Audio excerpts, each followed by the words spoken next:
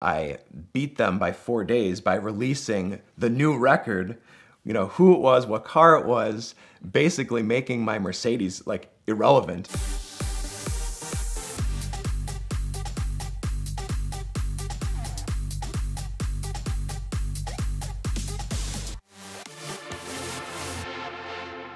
Well, getting my E63 back from the insurance auction proved to be quite difficult and was not without its share of calamity along the way. I tried so hard to buy this car back from the insurance, but I'm guessing just because the car is so late model and it was clearly totaled that they probably just didn't want the clean title car floating around. So the insurance told me like I had to go and buy it from the auction. And I had two choices. I could put the car back to stock and get like fair market value for it, or I could leave every single countermeasure and everything in the car and they would give me about $20,000 more. Now, given that I wanted to get the car back and to its former glory, to its full Cannonball state, I surely didn't want to put the car back to stock just to put it back to Cannonball spec. The car's obviously got a lot of notoriety, and if someone sees this thing at auction, someone may want to buy this thing. So what am I going to do? So I did my best at disguising the car for what it was. So all of the carbon fiber that I covered up with silver vinyl, pulled all that off. Anything that I could do to make the car like not recognizable, I pulled the side skirts off. But my biggest problem was all the police countermeasures. So to kind of disguise that, the best thing I could come up with was gutting the glove box door that no longer fit over everything and zip tie it to the dashboard and hope that nobody would notice. And if you've ever gone on these insurance auction sites, the way they take the pictures is like, I don't know, they probably have like kids doing it, I don't know, but the pictures are always terrible.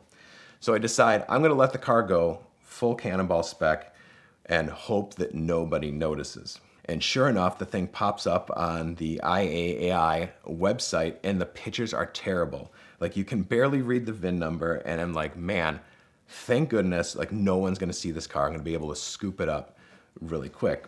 Now, what ended up happening though, is a few days after that, I got a phone call from a friend of a friend saying, what happened to your car? I see it here at the auction, and he's got pictures of it. And sure enough, somebody took this glove box that we sort of haphazardly put over the countermeasures. That was off. And to make matters worse is IAAI found out also what car it was, and they went to social media and kind of put it out there that they now have the 2725 Cannonball E63. Now, this was at the time that I hadn't released the 2539 time that me and Doug did in the Audi. So, this Cannonball thing with the COVID and everything was kind of big news, and I guess they were, obviously trying to get as much as they could from this car that they, paid out the nose for. So after the cat was out of the bag with IAAI, knowing that it was a Cannonball car, posting about it, I knew that they're probably gonna reach out to my buddy Alex with Legit Street Cars.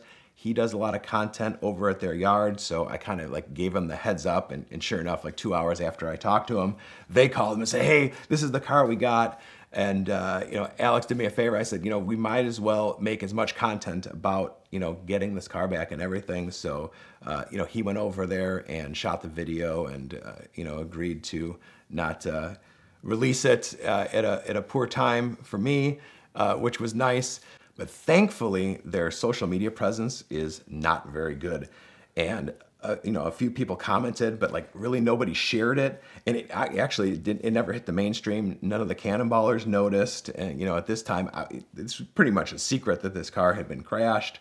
Everyone just had thought that the record had gone to the wayside. They probably just thought I had my car. I don't know. So the first auction goes through and nobody bids on it. I win the thing for $17,000. And I'm like, that's about as much as I thought it was really worth, aside from its historical significance. But I had won the car. Now, the thing I didn't understand about the insurance auctions is the insurance company has 24 hours to accept the bid. So I'm waiting for like final word, and they come back to me with a counteroffer of $37,000. Now, given if this was a stock E63 in perfect condition without a salvage title or anything, that's about what it's worth. So I'm like, you're out of your mind. I'm like, I'll give you 18. And they denied that, and they said they're going to run it again. So this is where I pulled out all the stops. So this, before the second time they're going to run the auction, I actually came down here to Atlanta to tell the story about how we went 25-39 in the Audi. So I beat them by 4 days by releasing the new record, you know, who it was, what car it was, basically making my Mercedes like irrelevant at the time, because, you know, who would want it? Now there's a new record and the car is worthless. So again, I won the car for $17,000. This time they countered me a little more down to reality, about $22,500, and I told them $18,000. Like, that's all I'm paying. And I guess when these cars keep going through auction over and over again, through these negotiations, as we'll call them, with the auto auction, you know, the emotions of realizing that I may not get this car and it may end up in the hands of somebody else. Someone may hold it for ransom and I may end up having to pay way too much for this thing. And, you know, I think people who know me realize that if I really want something, like, I'll probably pay whatever it takes to get. They accepted my offer and I got the Cannonball E63 back.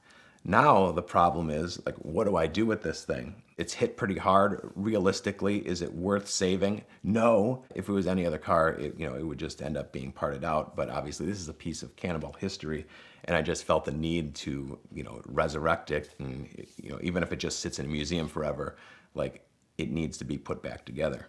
So now I've got the car back, and I'm trying to figure out what to do, looking for parts cars, and in steps Fonzie from Foreign Builds. He reaches out on Instagram, and I hadn't told anybody I'd even gotten the car back, but he's like, hey, did you get the car back? You know, we'd be interested in rebuilding this thing for you. You know, we love the story about all that happened to it, and, you know, we, over here in California, we rebuild like Lamborghinis and other exotics, and we'd love to rebuild this car for you and, you know, preserve the history of this thing. So that struck up a conversation of, you know, how to do that and what that looks like.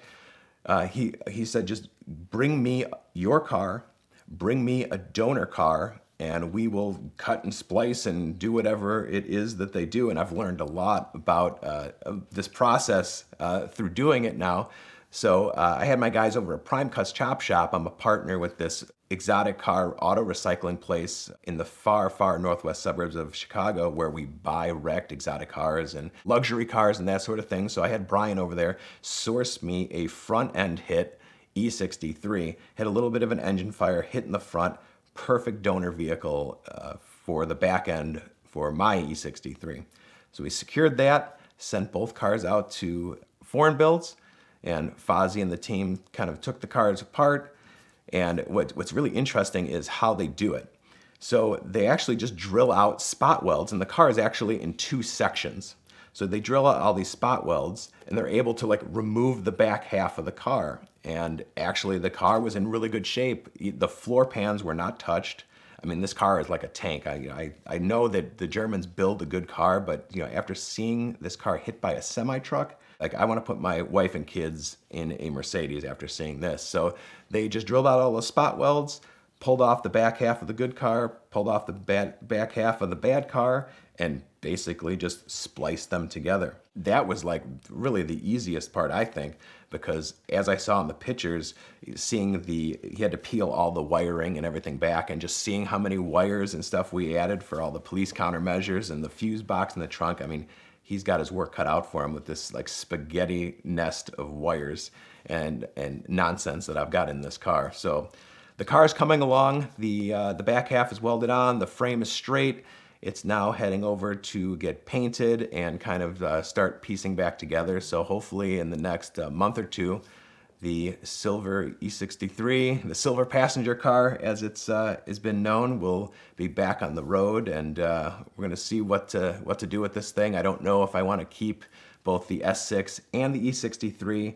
Having 2 depreciating and aging German super sedans is probably not the wisest thing to do. So we'll have to see what I end up doing with it.